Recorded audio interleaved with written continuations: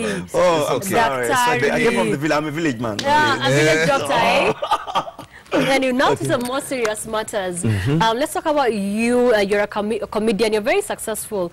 And remember I asked you about comedians who at times, everyone expects you to be happy all the time and to live on cloud 10. And last year we saw Robin Williams, very popular comedian, committed suicide. A lot of people in the arts suffer from severe depression. And it's really given. I think even in this country, maybe not clinically diagnosed, but you can tell there's a superficial element to it. Well, tell us about that. What's your view about that? Well, my view is this.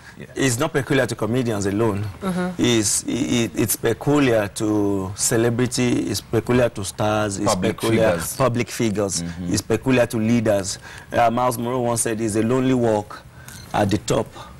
Yeah, so a lot of times your fans, your followers expect that everything is working for your good, everything is working well, you don't have issues, you don't have challenges. I mean, please, we are not superhumans, we are human beings with red blood, eh? Yeah, we got issues, we got challenges as well. Now, talking about Robin Williams that committed suicide, there have been several American millionaires that committed suicide. And they have all the money, which means money doesn't make you happy, but everybody wants to find out. Yeah, everybody wants to find out. So there's always a missing link, eh? A vacuum, which is only God that can fill it. So for me, I got God in my life. I got joy like a river. When I'm in my low times, in my down times, there's always God for me to lean on. So from my Christian perspective, a lot of time, the missing link is God. Okay. Because after all the material acquisition, the fame that you have chased after, you still feel a sense of emptiness. A life without Christ is in crisis. Without God factor in anything we do, I tell you, is vanity. And that coming from you being as successful as you are, I think is really amazing. Tell us about how you began comedy. Okay, I began comedy. Growing up was fun for me. I've not always been a comedian, but I've always been a good storyteller. A good storyteller. Oh, yeah. I remember growing up when we were in Nigeria, we call it primary school. Primary school. Same thing here. Same thing. Okay. Yeah. I will call it primary 1, primary 2. That's how we call it. Okay. So while I was in primary 3, yeah, that was when we started English class. They tell us when we resume a new session, the English teacher is always regular, is a regular every session.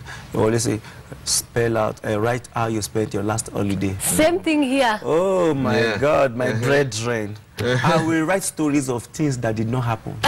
Places I did not visit. Yes. So I was always stopping the class, eh? I was always stopping the class, and people, my teacher always made me a reference, but can't you see him? He wrote solid, detailed information. What did you write? Okay, for instance, growing up, I grew up in a state called Kwara State. Then, growing up, Lagos was like a New York for us. Yeah. So you're a village boy. Yeah, I'm a village boy. Call me that. So I write about Lagos, that we went to Lagos, we visited the beach, we saw horses, we rode on horses, we sailed on the high sea, we lodged in 5-star hotel. Wow. And you know, back then, where I grew up from, we don't have stuff like that. There's even no beach in Kwara State anywhere. It's a landlocked place. Yeah, landlocked. So after class, all my friends, my classmates will rally around me. Hey, that essay you wrote, tell us more about Lagos. So, you know, I'll tell them. Another one, I'll tell about another tourist attraction in Nigeria that we went visiting. So I was a good storyteller. And these are all lies, really? We don't call it lies, we call it fiction. Okay. They were fictional. They were fictional. Yes. Well, they were fictional, and later I joined the press club. We call it press club while we were in primary school. We read news. So I was a newscaster in school. Primary school, yeah, so we read news every Friday. I was already in the creative heart. Then later, secondary school, my comedy started sprouting. I went to a boarding school. And on Saturdays, there's virtually nothing to do. So we used to have this session. It's called Yabis. Yabis is, what Yabis means is like you abuse each other. People will be hailing. Who like has the strongest? Here we call it Mchongo, I know. I can say that, look at your head like Kisumu. Yeah. Yeah, it's Mchongo. No, that's a good one. That's a good one. So you'd have your beef? Yeah, you know. So people would be like, yeah, Shogo, you're doing well. Then later, I got to the university. That was the turning moment in my life. We had a youth program. While I was on campus, I didn't attend a campus fellowship. I attended a church. So while we had a special program, Youth Week precisely, it ended on a Saturday, and it ended with a variety night. So there was an open mic. They were like, if you know you can do something, come out. Lo and behold, nobody came out. Wow. So I volunteered myself, sacrificial lamb. Not so sure. So I went out, I cracked the few little jokes I knew back then, and the whole auditorium was electrified. People were shouting and screaming. So when I finished, the pastor called me. He was like, you did very well.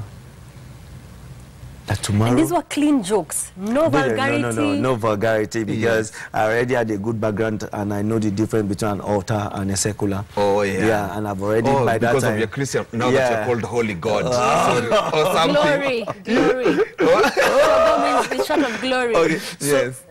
So he told me that he was going to give me another 5 minutes. In church the following Sunday. So I was begging him, Daddy, I don't have what to say. Yes. I don't know. He said, go and cook up something.